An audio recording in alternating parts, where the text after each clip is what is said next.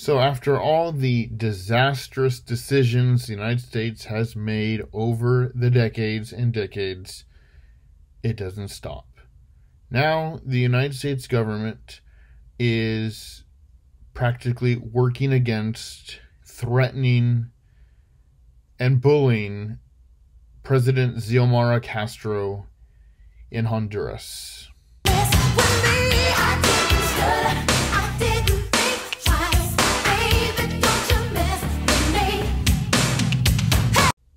The United States is being hostile and opposing Xiomara Castro just like they were to her husband, Manuel Zelaya, when he was president of Honduras from 2006 to 2009. When he was doing a lot of social plans and so forth, the United States oftentimes were critics of him and critics of him forming relations with countries like Venezuela. And the United States was actually quite happy when he got overthrown in 2009 by the Honduran army in a coup. The main thing that the United States seems to be opposing when it comes to Honduras and the objectives of Xiomara Castro is President Castro's attempt to want to get rid of the ZEDES, ZEDES, the Special Economic Zones. To explain that, under President Juan Orlando Hernandez, he tried a project called economic zones where wealthy businessmen, including from the United States, could purchase a piece of land in Honduras and declare autonomous from the rest of Honduras. They would have its own tax codes, its own legal system, its own separate police force, its own area code, and everything. And a lot of the Honduran people opposed this, and they viewed it as losing their sovereignty even more. But American business people loved it.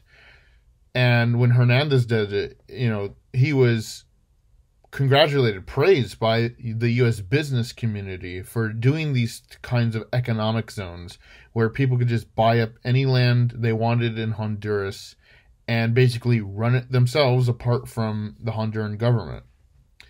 Now, Xiomara Castro has been fulfilling what a lot of the Honduran people want to do in ending this.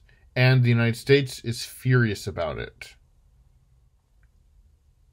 The United States altogether is just seeming to try to work against Xiomara Castro and strong on her into doing what only America wants rather than what the Honduran people want, the Honduran people who elected her.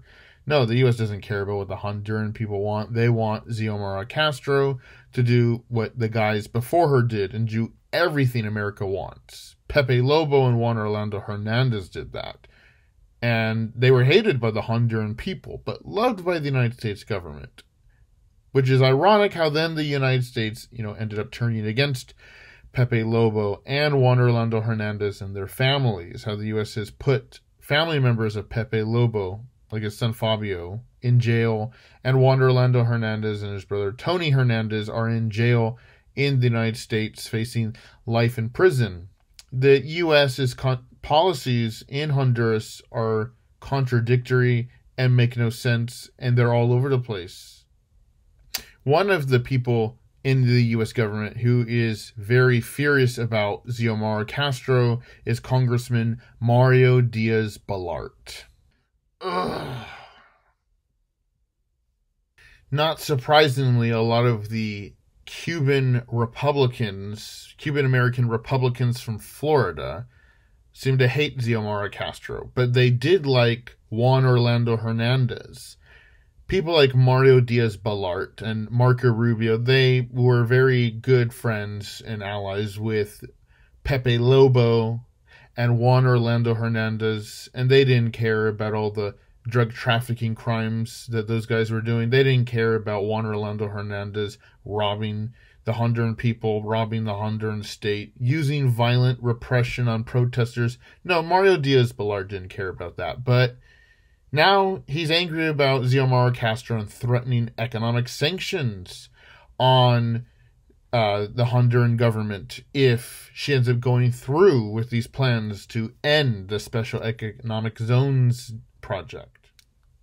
I made a video last year about how the United States has been working against Nayib Bukele in El Salvador. So now it seems like the United States, bipartisan, both Republicans and Democrats, are united in wanting to work against both Xiomara Castro in Honduras and Nayib Bukele in El Salvador. The United States views both of them apparently as a threat to its economic interests. Even though Nayib Bukele is very popular in El Salvador and is improving El Salvador, and Xiomara Castro is attempting to try to do some necessary changes in Honduras, and the United States is just really butting in the way a lot. In particular, the U.S. ambassador in Honduras, Laura Dogu. She is always criticizing and trying to put her nose in Honduras' politics, including while Honduras is apparently trying to nominate new judges for the Supreme Court. Ambassador Laura Dogu is present at these Supreme Court elections, and then you're like, why is a U.S. ambassador present there putting any input at all over another country's Supreme Court choices? You don't see ambassadors from other countries coming to the United States saying, oh, this Supreme Court judge should be picked. No, that's ridiculous. So why should the U.S. be doing that in Honduras? You know, the takeaway to think about is the United States still treats Latin America, and in the case of Central America, like they own it. The United States does have a long history, as I mentioned, of meddling, intervening, and even invading countries in Central America to try to control everything, control the supply lines of bananas, control the supply lines of palm oil, and so forth. And the United States still tries to treat Honduras like they owned it, that it's American property. The United States does not believe in Honduran sovereignty. And people like Mario Diaz Balart and Ambassador Laura Dogu, people like Senator Bill Cassidy from Louisiana, they don't believe in sovereignty of countries like Honduras. They don't want countries like Honduras or El Salvador making their own decisions that are best for them. Only what's best for the United States and its economic interests in those countries. The U.S. doesn't care about sovereignty and wants to keep treating Latin America like they own it. And Latin America is wanting to just turn the page from that. And America just can't get with the times.